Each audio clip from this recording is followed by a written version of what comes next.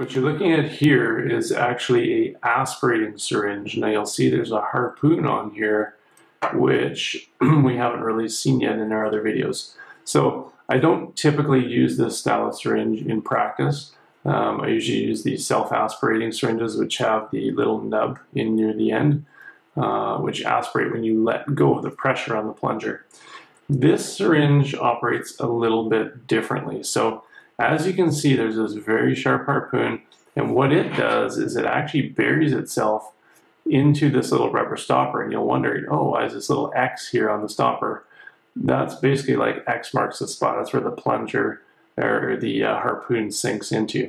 And it engages fairly solidly, but in order to do that, you typically have to give it quite a whack. So when we put this in, you almost have to give it a bit of a whack on the end. So you have to smack it, which kind of then embeds the harpoon into the rubber stopper. The harpoon that sinks into here over time can become dull. So if it does, one thing that you can do is you can sharpen it. And the other thing you could do is you could clean it if it's having trouble engaging that rubber stopper. So sometimes it just needs a good wipe, a bit of a cleanup to make it function properly again. Alternatively, you could just invest in some different syringes. So it might be time, if you've done that many injections, just to go with a new one. They're not that expensive. So what you do with these guys is they're a little bit different. So this one has, again, it's got the thumb ring at the top, which is going to allow me to pull back. Now, the other self-aspirating syringe that we'd see in the other video, when you pull back, it kind of just like you feel this plunger or the piston kind of slipping a little bit, so it pulls back from the carpule. Whereas in this one, the harpoon is actually basically embedded into the rubber, so that basically stops you from being able to pull back. So when you pull back, you'll actually be seeing that the rubber stopper is pulling up with your thumb ring going backwards. So I'll demonstrate this here. I will squirt some anesthetic out. I'm injecting fairly quickly. My patient doesn't seem to mind. So we're going to stop here for a sec. So now I've injected a little bit. Now in real life, you're not going to do that much. Typically you're going to inject a tiny bit, and then you're going to pull back, see if you're in a vessel, make sure that you're good to go. So you might do like, a fifth of a carp or something like that before you pull back on this. Some will try to do it right away, which again is fine. And typically with aspirating, again, two planes, right? So you pull back, rotate, pull back again, no blood, then you proceed with your injection. So now what we've done, I'll try to kind of zoom in on this a little bit. We've injected, we'll focus in here. Good, so now if you watch this little stopper as I pull back here, you're gonna see it moving, right? And I can come back quite a bit. You're seeing air bubbles here coming in. Now, I've pulled back quite a bit there. You really only need to pull back 1 to 2 millimeters. I'm just demonstrating here so you can kind of get the gist of how it works. But 1 to 2 millimeters is fine. One thing you do have to be careful of is, say that you're in the tissues over here and you're pulling back on the plunger, make sure that you're not kind of pulling out on the syringe at the same time, right? So that is one little trick with these things. Sometimes you will start to pull away from where you're going, which actually moves the needle out of the position that you want it to be in. So just, again, be cognizant that you're still in the proper location after you've aspirated. So really, that's the only difference with these guys. When you go to unload this, I'll show you how that works too. You just basically pull this all the way back here when you're done.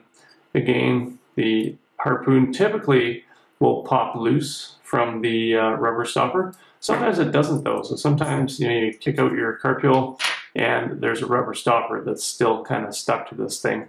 It makes a neat little popping noise, but it's, other than that, kind of annoying because then you have to kind of like pry it off there and take it off. So for the most part, some practitioners will like these. Most are probably going to be using these self-aspirating syringes.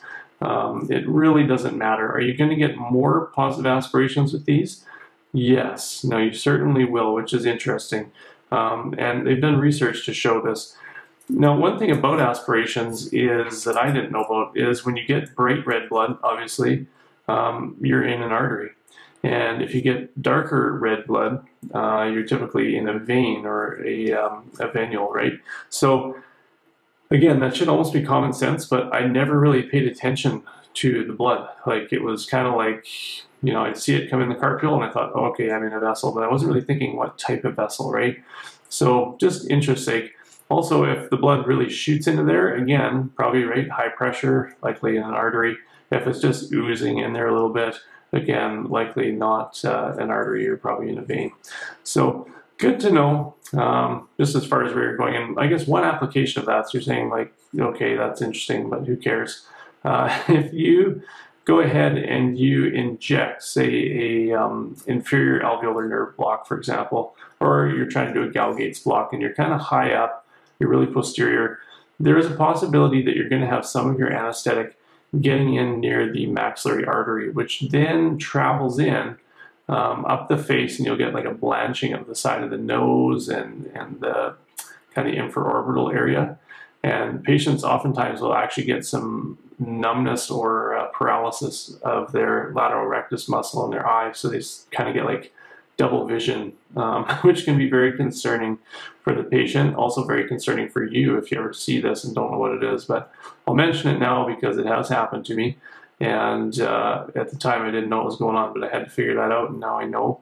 So again, say you were to aspirate partway through that injection and you see there's fast flowing bright red blood, you might go, okay, the artery, and then, you know, you kind of reposition, finish your injection, but the damage is kind of already done, right? You've already put in quite a bit of solution, and now you're going to see that effect I was just talking about. That might give you some confirmation that, yeah, indeed, you were close to that maxillary artery, and that is exactly what's happening in that case. So I've just explained the artery thing, and some of you are sitting there, some of you really astute people, you're thinking, okay, now he mentioned that these are actually more effective at aspirating, so you get more positive aspirations. I wonder why that would be. Well, the reason that they've, I guess, expressed in these papers is that you're going to have more negative pressure with these, because obviously you're pulling back significantly further than you would be getting for rebound when you have just a self-aspirating syringe with the little nub at the tip here. So as you're applying more negative pressure, you're actually going to see more blood flow back into there from small ruptured vessels in the area versus actually maybe being within a vessel. So are they false positives? Potentially, yes. So just be aware of that. But yeah, overall, you're going to see more blood in the carpules with these. Don't think it's something that you're doing wrong. It's just simply the nature of how they work.